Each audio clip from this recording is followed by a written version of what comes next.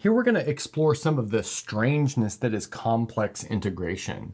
What do we even mean by a complex integral? Like, is the integral from alpha to beta of f of z dz well defined, where alpha and beta are complex numbers?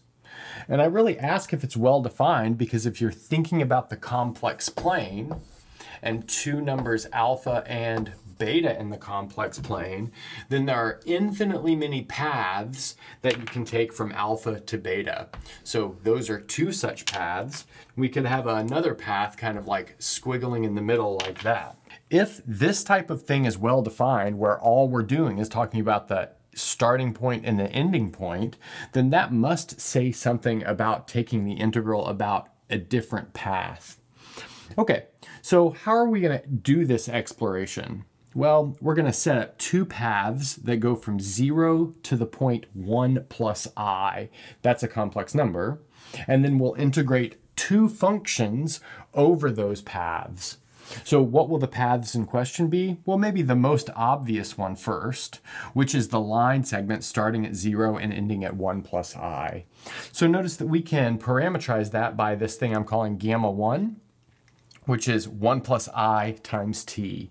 So at t equals 0, we're at the origin, and at t equals 1, we're at the point 1 plus I. Then for our second path, we'll actually take a kind of two-piece path given by gamma 2 and gamma 3. So gamma 2 of t is just t. So as t goes between 0 and 1, that takes us from the origin to this point, which is 1 unit along the positive real axis. And then gamma 3 is 1 plus it. So as t goes between 0 and 1, that takes us from this point 1 to this point up here, 1 plus I. So in the end, the combination of gamma 2 and gamma 3 represent a different path from the origin to the point 1 plus I. And if you want to see this more in depth, along with some general proofs, I've got a whole course on my second channel of complex analysis. And so that channel is called Math Major. Okay, so let's first do the integral over each path of the function z dz. Okay, so let's see, our first path is gamma 1, and so that means z will be equal to gamma 1, and our parameter, like I said, goes between 0 and 1. So that gives me the integral from 0 to 1 of gamma 1 of t, so that's going to be 1 plus I times t, times dz, but dz will just be gamma 1 prime dt. So the derivative of this with respect to t is just 1 plus I, and then we have a dt. So just FYI, we're using the fact that dz here will be gamma 1 prime of t dt. And so that follows just from typical line integral type stuff.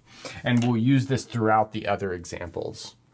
But let's notice that that gives us 1 plus I quantity squared, and then the integral from 0 to 1 of t dt, which in the end gives us 1 plus I quantity squared over 2. Because the integral of t is just t squared.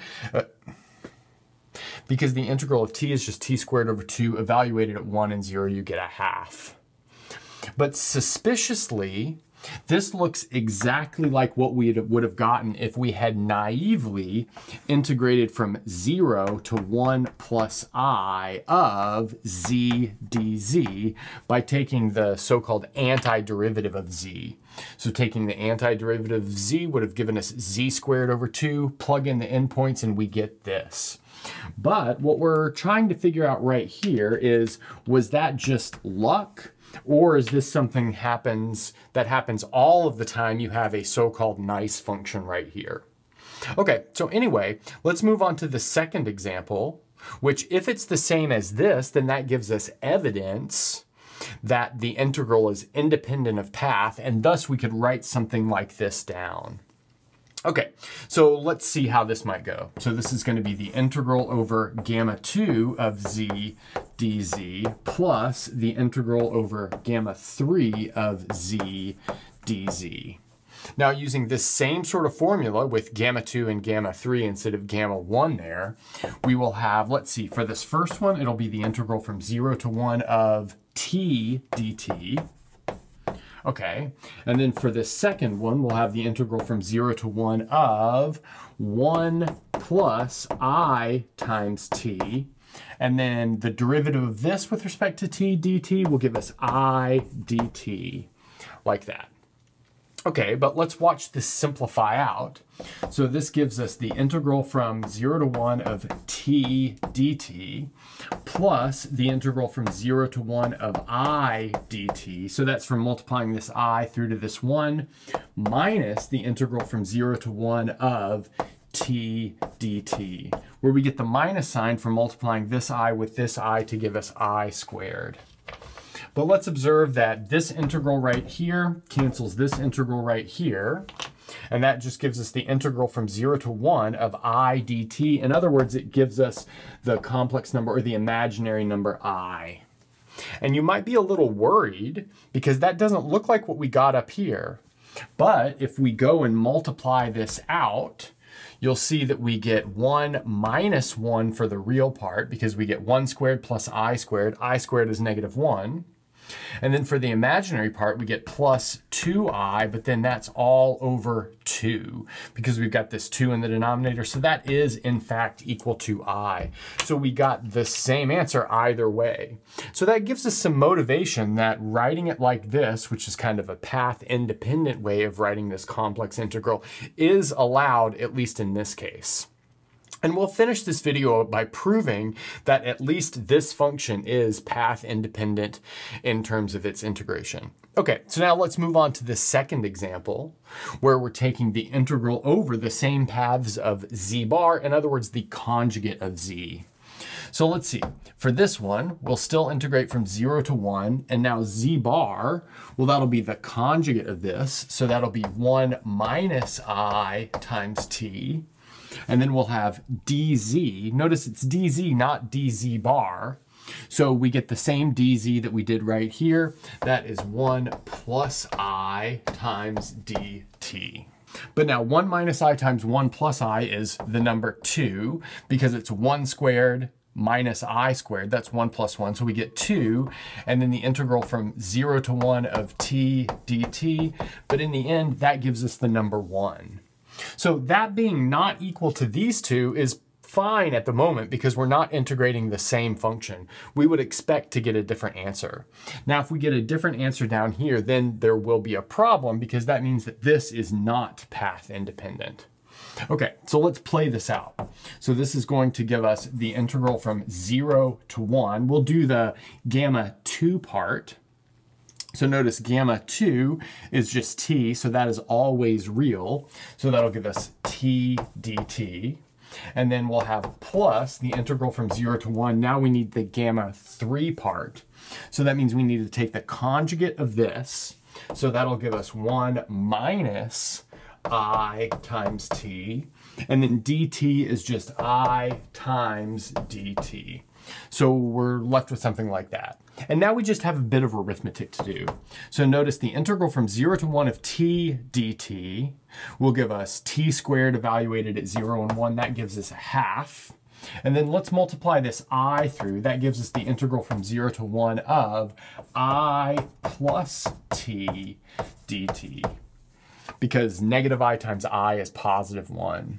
Okay, so now let's see, we'll get a half plus the integral of the I will just give us the number I, and then the integral of t will give us another half, so that gives us a half. So in the end, the answer is 1 plus I. So that means that this function z bar is not path independent. And in fact, even though z bar seems like it should be a very nice complex function, it doesn't have a lot of the properties that you would want a complex function to have.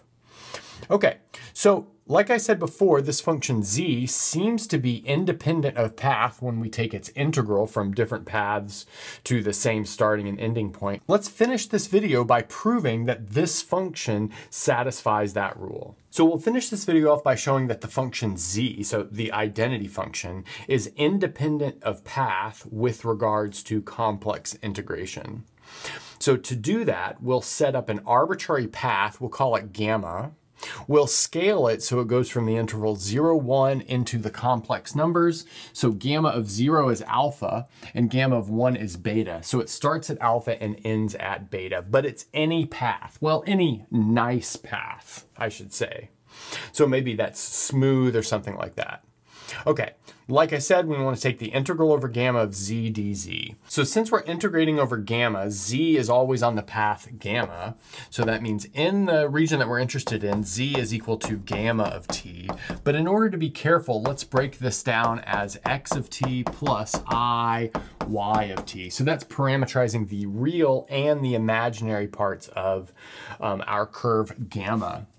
But then if we have this is equal to z, then dz is easy to calculate. That is x prime of t plus y prime of t dt, like that. I guess I should say plus I y prime of t dt. Okay, so now let's go from there. So now we want to integrate from 0 to 1 of x plus iy. So I'll not write the of t just because it'll get a little bit messy. And then we have x prime plus I y prime dt. Now we can multiply this out maybe. So that gives us the integral from 0 to 1. My real part is x times x prime minus y times y prime. And then my imaginary part is equal to, let's see, x times y prime. And then plus y times x prime. I'll write that as x prime times y dt, like that. But now we can actually integrate all of the terms here pretty easily. So these first two integrate by the chain rule. So notice that we have x and the derivative of x. So doing a substitution, that will give us x squared over 2. So here we get that this is x squared over 2. This right here will be y squared over 2. Well, let's just take the derivative of this with respect to t to make sure we're right. So the 2 comes down and cancels this. And then by the chain rule, we have to take the derivative of x, which gives us x prime. So we're okay there. And then we have plus I times, well, whatever the antiderivative of that is. That looks like it might be a little bit tricky, but upon further investigation, we notice that that is exactly what we would get if taking the derivative using the product rule. That is the derivative of x times y. So I can write that as x times y prime. So I have plus I times xy. That's what we get if we take the antiderivative. But I'm actually going to rewrite this a little bit. I'll write this as plus 2i xy over 2. Just so that I have a 2 in the denominator everywhere.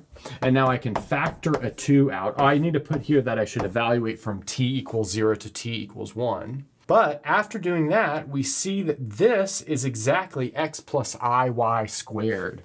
So this is x of t plus I times y of t quantity squared evaluated from 0 to 1. But let's notice if we evaluate that at 1, that's the same thing as having gamma of 1, which is beta. So that gives us 1/2 of beta squared minus evaluating that at 0. But evaluating that at 0 gives us exactly gamma of 0, but that is alpha. So alpha squared. So we get 1/2 beta squared minus alpha squared, which looks a lot like what we would have gotten if we would had integrated from alpha to beta of z dz, just using some sort of fundamental theorem of calculus. So the takeaway here is for some nice functions, we're able to integrate just as we would with real variables. But those functions have to be a bit nicer than they were in the world of real variables. And if you want to know more about this, make sure to check out my second channel, Math Major, where I have a full course of complex analysis. And that's a good place to stop.